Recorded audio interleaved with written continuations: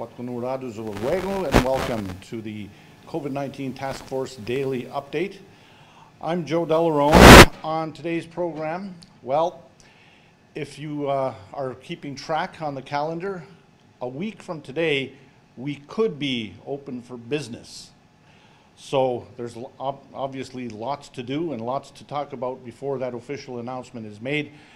And to talk about that and everything else that has to do with our situation is the Director of Public Safety, the Commissioner of Public Safety, Lloyd Phillips. Lloyd? Thank you, Joe. It's only been 78 times, and you still get my title wrong. That's fine. Thank you very much, everybody. Glad to be here. I can provide you with an update, and hopefully by tomorrow we'll have a much more substantial update for the community. But today I just wanted to touch on a few key points regarding some of the discussion we had this afternoon. Obviously, we're targeting June 1st as the opening date for business in the community. All the pieces of the puzzle, so to speak, are all in place. The machine is in motion, and we're really gearing up to move in that direction. I know a lot of people in the business field are certainly excited about that opportunity. But on the flip side of that, we also understand that there are community members who have raised concerns about business reopening in the community, about more people in and around Kahnawake and the potential exposure to the virus. And so people have been raising concerns. And certainly as a task force, we're not oblivious to that. We understand that people are concerned, but that's why we're taking very I guess calculated steps in the way that we are moving forward, and obviously underscoring health and safety of our community. And as long as the proper safety procedures are in place, proper inspections are done, and the employee, the employer, and the clients abide by whatever safety precautions are there, the risk of transmission remains low. So we're really working hard to get that done and put all the pieces of the puzzle in place, and we'll continue to look at the concerns of the community and make the appropriate decisions. So with that, we also talk about one of the most important parts of remaining safe in the community. Obviously, that's the term that we'll be talking about from day one almost is social distancing, physical distancing, maintaining that 6 feet between you and the person next to you, or the person behind you for that matter. And that's something that we want to underscore, and that's going to be something that is going to be with us for months to come. The virus itself, even though we've seen overall it's stabilizing, generally, throughout the province and throughout Canada, the virus is still around us, and by maintaining measures and maintaining distancing is the way that we're gonna minimize any of that spread. So that's what we talk about, looking around the community, and we observed over the weekend and such that a lot of people, unfortunately, were not respecting physical distancing, social distancing. In Kahnawake, we observed some stuff, in the city and in Chattagee, very similar. And I'm sure some of you have seen on the news in Toronto, there was some major concerns raised at some parks where they were basically crowded, just like almost like a fairground. So that causes concerns across the board.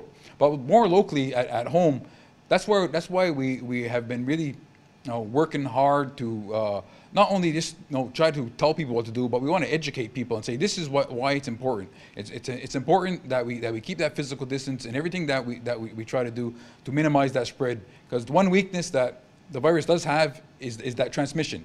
If I'm speaking to you or somebody's speaking to you, it doesn't have the ability to go beyond 6 feet. So that's why we want to always maintain that distancing. And now that we've been talking about that for some time, moving forward, again, it becomes more and more of an individual responsibility for you to take what we've been transmitting to you and use that more in your day-to-day lives, to make decisions that are best for you and obviously best to our community. And again, I'll underscore the fact that physical distancing is paramount in everything that we do. Hand sanitization, hand washing is also obviously extremely important. Because I want to say that clearly, because part of the next thing I want to talk about is some of the discussion we had today, and regarding social interactions, about gatherings. We know a lot of people have been asking the task force and asking about when can I visit somebody, when can I get together with friends or families, and asking for some guidance or some direction on that.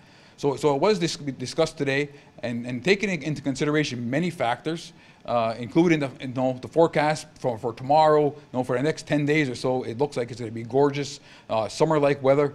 So we know people are going to want to get together with friends and family.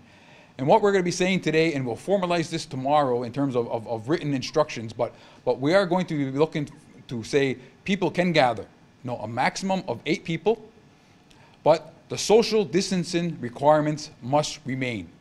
That's going to be extremely important. So if you're going to have people over to your back deck or in your yard, that's fine, but make sure that you always make sure that you are maintaining that physical distancing. And it's outside only. If you have a nice deck, if you're lucky enough to have a nice deck at home, you use your deck. If not, your backyard or wherever to ensure that you are maintaining that distance. At least that way you have somebody who is there who can be across the yard or across your porch, where you can at least have that interaction with maybe face to face for the first time, with a friend or a loved one that you want to interact with.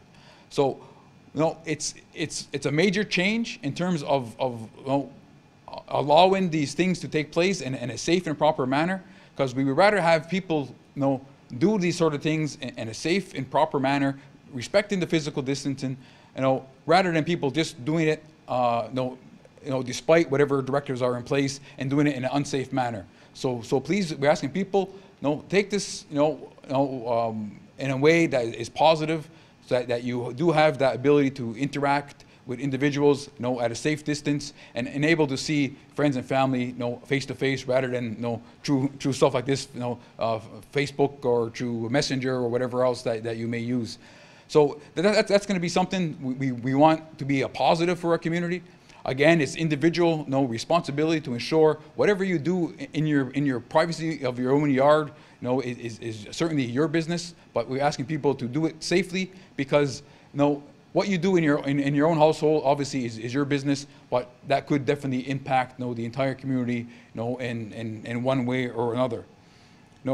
We do believe that the community is much more knowledgeable now than they were previously, regarding what all these measures mean. They understand why they were put into place, but they also understand that there's an evolution that needs to happen. People want to be it's human nature to be social. It's human nature to want to be with friends and families and have that that psycho support that you need from friends and family. So it's important to have that aspect, and we recognize that, because just as much as the physical health and concerns over people contracting the virus, which obviously is a major concern, but we're also concerned for the mental well-being of our community members, and by being able to socialize in a different manner, but a better manner than just FaceTime, it certainly helps relieve some of that stress, some of that anxiety, and hopefully it's a small measure, and that is being modified so that we can take those steps and one small step towards becoming a more normal state. We know that we're in this for a long haul. We know this virus is not going away for the long term. So we got to prepare ourselves mentally and physically, and this is one way in which we could move in that direction. So again, tomorrow we'll have that more formally. Maybe I'll get a couple of posters out, for individuals to look at, to see what we really mean. Some examples of how you could have people over but still maintain that physical distancing. One idea that was thrown out is, again, like I mentioned last week, people set a timer, on your phone that beeps every hour. That's the time for me to wash my hands. Same thing if you're gathering with a group, because we know it's a natural progression for people to start off at 15 feet apart, and then over time you're gradually getting closer. and before you know it, you're inside that 6 feet. So again, if you set a timer to go off every, say, half hour or so, just to remind yourself, oh, it's been 30 minutes. Let me check, make sure that we're maintaining that distance. If not, obviously, take corrective measures as quickly as possible. So just some small ideas like that may help ease people's mind, and being safe, being social, but also ensuring that the well-being of everybody involved is taken into consideration.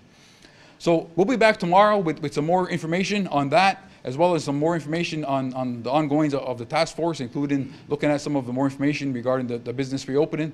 So with that, have a good day, and Kahnawake.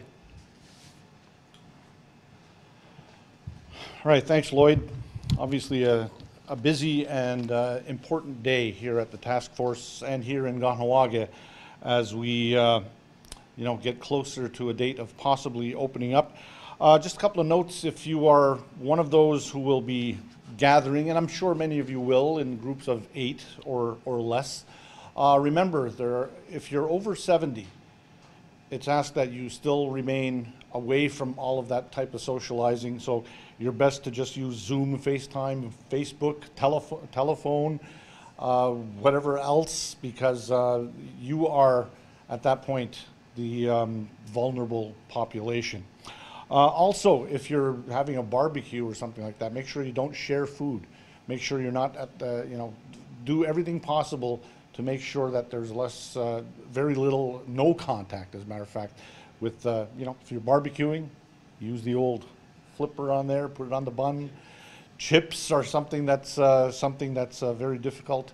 So make sure you have individual containers for all of those types of things. It's just common sense at this point. On tomorrow's program, over the past, let's see, it's been 86 programs now. We have talked about COVID-19. We've talked about all the actions that are taken, all of the problems. One thing we have not had on this program is somebody who actually has contracted COVID-19 and has lived through it and has dealt with it. That's going to be on tomorrow's program. We invite you to watch tomorrow's update. So right now, on behalf of everybody here at the COVID-19 Task Force, we thank you for your time, and be safe and be healthy, folks. We'll see you next time. Kahnawake.